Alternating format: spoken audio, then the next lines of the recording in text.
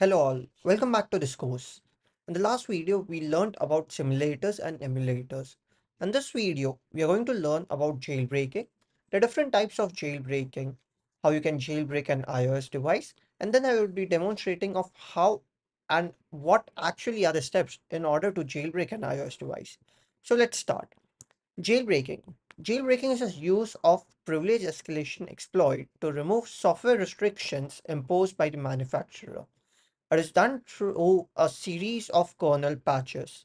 What jailbreaking actually does is it provides you the root access of the operating system. So let's say in iOS, you have the iOS operating system, and without jailbreaking, you're not going to get the root access of the system. And once you get the root access of the system, you can perform any actions as a super user.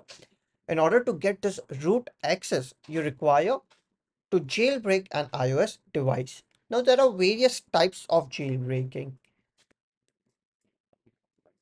In total, there are four types of jailbreaking. The first one is untethered jailbreak.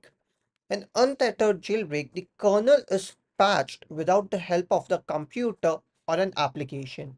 It is a very uncommon technique. So what happens in untethered jailbreak is that your jailbreak or your device gets jailbreak without the help of a computer or without the help of any third party application. This is a very rare and uncommon technique. Yes, there are certain jailbreaks which uses untethered way of jailbreaking, but again, this is very rare in such cases. Okay. The second one is the tethered jailbreak. Now, tethered jailbreak is exactly the opposite of untethered jailbreak. Tethered jailbreak requires a computer device or an application in order to patch the kernel. Okay. Without the computer or without a third party application, your iOS device won't be able to boot. That's what we call as tethered jailbreak. The third type is semi-tethered jailbreak. Semi-tethered jailbreak basically means that once your device is restarted, it can go into its normal mode, that is the non-jailbroken mode. Okay, so your device can restart without the help of computer to go into the normal mode. However, it requires computer to patch the kernel or for jailbreak. The last type is semi-untethered jailbreak. In semi-untethered jailbreak, the device can be restarted normally without the patch kernel, and you do not require any computer or any application to patch the kernel or to perform a jailbreak. So these are the four types. Very quickly, untethered jailbreak, you do not require a computer or application. It's a very uncommon technique. Tethered jailbreak, you require a application or a computer in order to patch the kernel or to perform the jailbreak or to get the root access.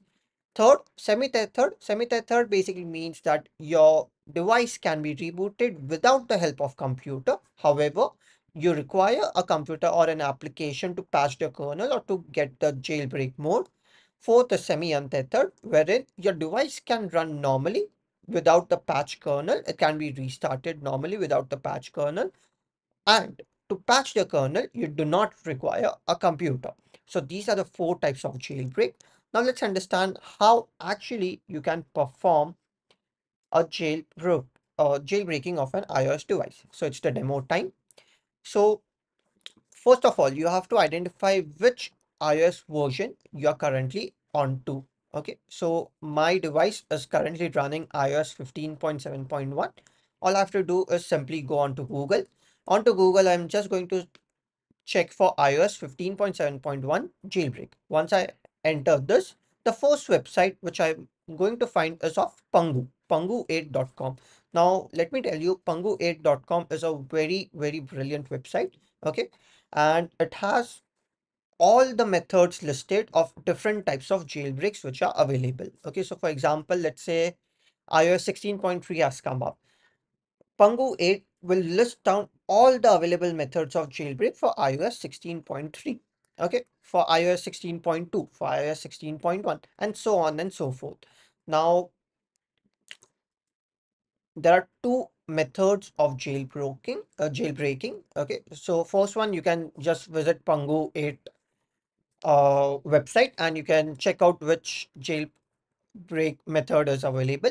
Secondly, there's a tool called as 3U tools. We are going to learn about this tool in detail in the upcoming sections, but just to give you a brief, 3U tools is basically an automated jailbreak script. Okay, it's a toolkit for iOS testing and iOS actions. Okay, so there's an option of jailbreaking.